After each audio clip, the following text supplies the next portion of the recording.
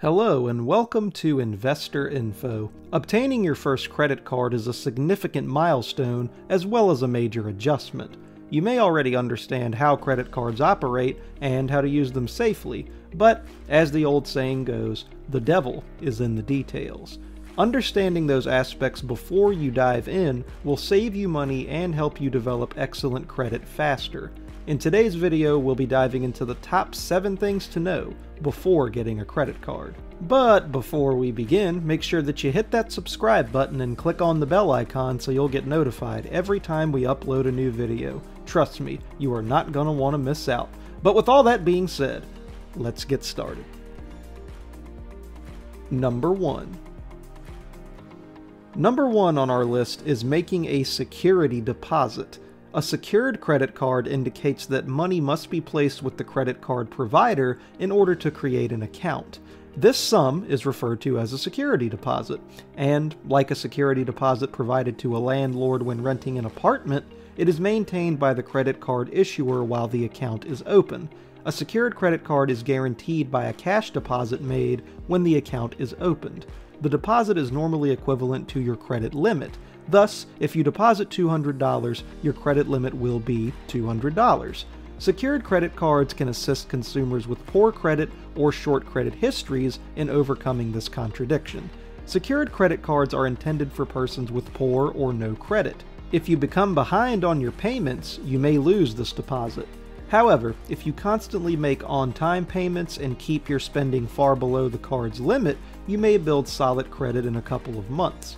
At that time, your issuer may upgrade the account to a standard unsecured card, or you may apply for an unsecured card while keeping the secured card open. Your deposit would be reimbursed in any instance. Prepaid debit cards are not the same as secured credit cards. Prepaid debit cards are loaded with money, and purchases are debited from the balance. This card activity has no effect on your credit. You'll have to make monthly credit card payments with secured credit cards. Charges aren't removed from your security deposit, and card activity does harm your credit. Number 2. Second on our list is avoiding interest by paying your bills on time. When you take out a loan, you will almost always have to pay interest. Even though credit cards are a sort of loan, you may avoid paying interest on the majority of them. Interest is a cost charged by a lender for borrowing money. The interest you pay is usually a proportion of the amount you borrow. In general, you may avoid credit card interest by paying your debt in full each month before the grace period expires. Grace periods must be at least 21 days long. Credit card companies must mail your billing statement before the start of your grace period so that you have time to take advantage of their grace period. You don't have to pay any interest regardless of how high your credit card APR is, as long as you pay your credit card payment in full every month. Simply put, if you pay your payment in full, interest will not begin to accrue on any purchases until the next due date. If you pay your following month's payment in full, no interest will be charged, providing you only use your card for purchases. If you keep it up, you'll never have to pay interest. However, if you do not pay your account in full, that is, if you carry a portion of your amount over to the following month, you will not only be charged interest on that carried debt, but interest will also begin to accrue on subsequent purchases immediately. It's evident by now that the primary rule of credit cards is to never put anything on them that you can't pay off in full when the bill arrives, and to always pay off the payment in full when it arrives. Anything else would be an expensive error. If you do, don't be concerned with the real interest rate on the card, as it will be meaningless to you. Instead, concentrate on the benefits of using the card. Number 3. Third on our list is credit cards are not emergency funds. Personal financial experts advocate having an emergency fund, which is generally enough money saved to cover 3 to 6 months worth of living expenses. An emergency fund can help you get through a period of income interruption without falling into significant debt by placing living costs on credit cards or taking out loans. Having said that, a credit card is not an emergency fund. Using a credit card in an emergency is the same thing as taking out a loan. It indicates you're taking out a loan to meet an unexpected bill because you can't afford to pay it out of pocket, which means you'll have to repay the money. The interest you'll wind up paying on your amount is the most obvious reason you shouldn't use a credit card as an emergency fund. If an expensive issue develops and you can't afford to pay it out of your monthly cash flow, you'll wind up carrying the debt over to the next month. Because most credit cards carry double-digit interest rates, this might quickly become costly. When you put a balance on a credit card, you're technically already in debt. However, even if it is an emergency, making one credit card charge might start a chain reaction that leads to further credit card charges and perhaps more debt than you can afford to repay. If you wind up carrying a tiny credit card load compared to your overall spending limit across all of your cards, your credit score may not suffer as a result. However, if you continue to charge unexpected costs on your credit cards to the point where your balance continues to rise, your credit score may suffer. Your credit usage ratio is a significant aspect in determining your credit score. This ratio calculates how much of your overall credit limit you're utilizing at any one time. If that ratio remains at or below 30%, you should be in fine condition. Credit score harm can result if you go beyond that barrier. Number 4. Another thing to know is to never put anything on a credit card that you won't be able to pay in full when the bill arrives. Think one missing credit card payment won't hurt your budget? Well, you'd be wrong. When you begin missing payments, your credit card balance will be carried over to the following billing period. But this isn't all.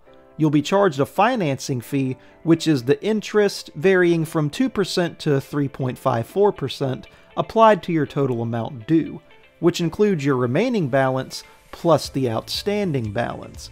This compounding monthly interest will make it more difficult for you to pay your credit card payments in full on time. As a result, it's simple to accumulate debt with only one missed credit card payment.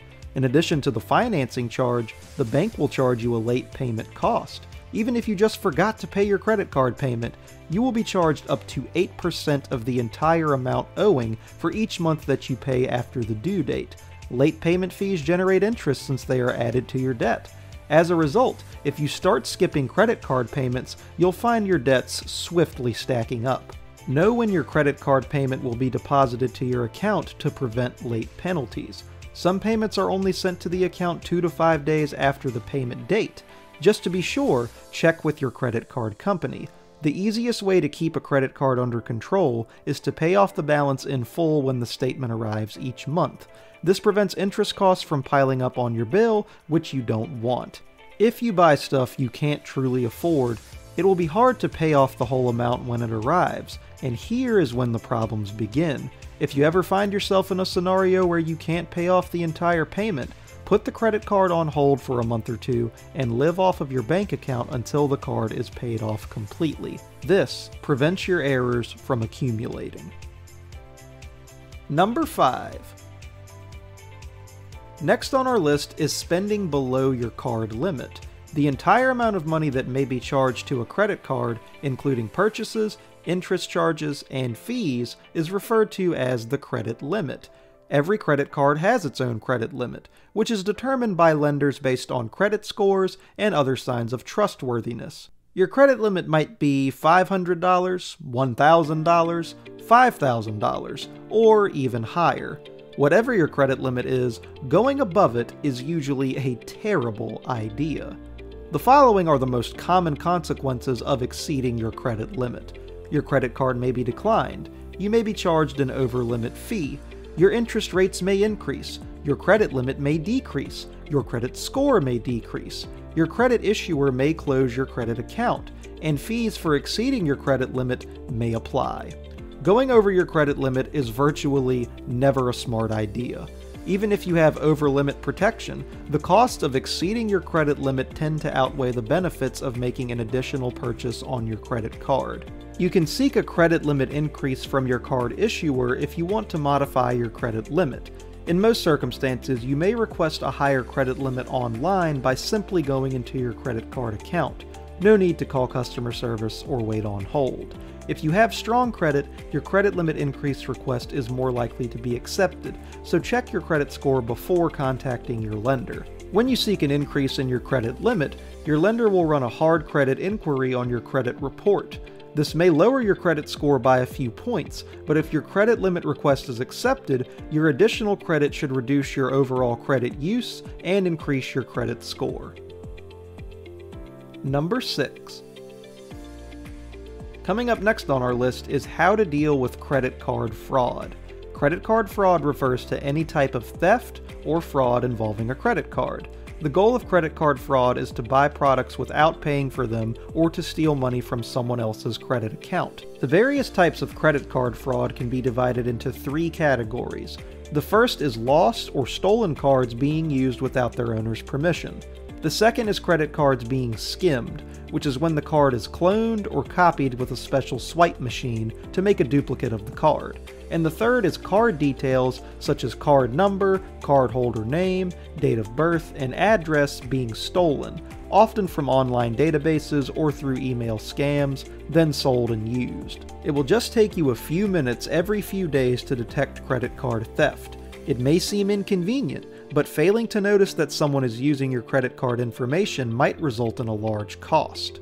Check your bank statements on a frequent basis, at least every few days. If you see a charge on your account that you don't recognize, contact your credit card company and inquire about it. Examine your credit report at least once a month. This will notify you if someone has applied for credit cards in your name. If you get mail that you did not anticipate, contact the person who sent it to you. If you don't receive the mail you anticipate, contact the person who was supposed to send it in case it was intercepted and stolen. There are several things you can do to reduce your chances of being a victim of credit card fraud. When paying for items, don't allow your card out of your sight. You won't know if it's been cloned or tampered with. Be wary if you are contacted when you have not requested to be contacted. This includes avoiding any unexpected phone calls, letters, emails, or individuals knocking on your door. Don't give away any personal information or login information, such as your PIN or password. Number 7.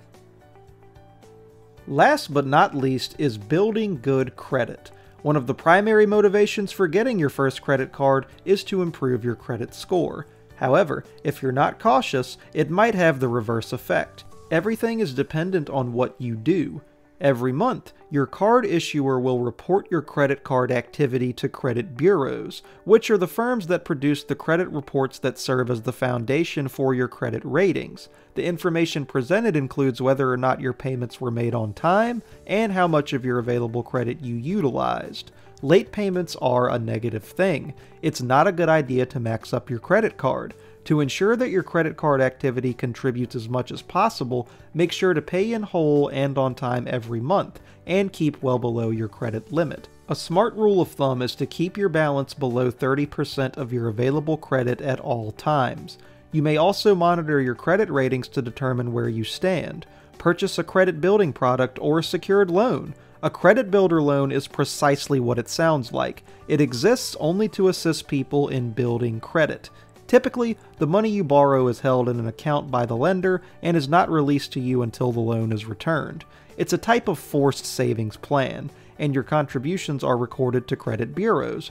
Credit unions and community banks are the most common providers of these loans. Another alternative is to inquire about a secured loan for credit building if you have money on deposit with a bank or credit union.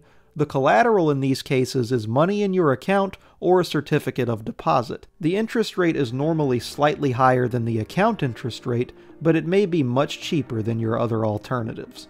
And there you have it, folks. Now that we've discussed the top 7 things to know before getting a credit card, let us know in the comment section down below which one you're willing to try out first. Remember to always do your research and make the most of your resources. If you found this video helpful, feel free to leave a like and subscribe to our channel for more videos just like this one. See you in the next video.